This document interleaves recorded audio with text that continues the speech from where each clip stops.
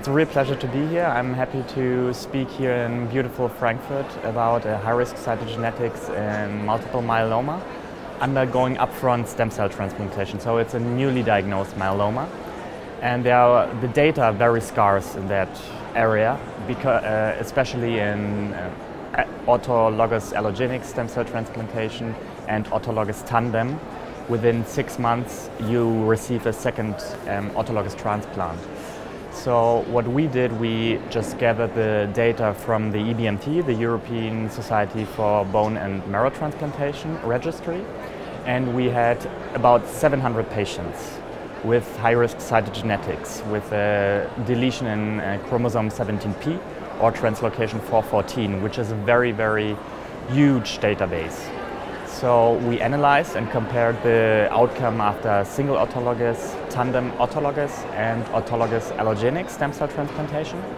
And what we found was that the overall survival did not really differ, but especially the progression-free survival. So patients relapse later on with a tandem autologous transplant and an autologous allogeneic. However, the data on allogeneic transplant are very, very limited due to the numbers of patients and the differences in the cohorts, because allogeneic transplant is usually given to younger patients. However, for us it is really important to investigate this area because the data are really scarce in general, upfront relapse setting.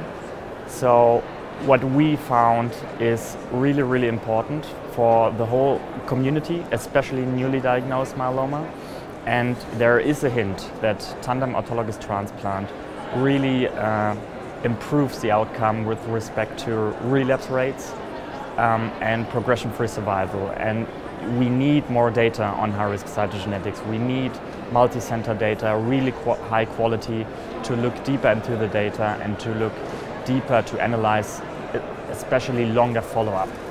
So we had 5 years follow-up, which is quite high, but we need more. Myeloma patients relapse really, really late, and this is very important, especially in the tandem transplant setting.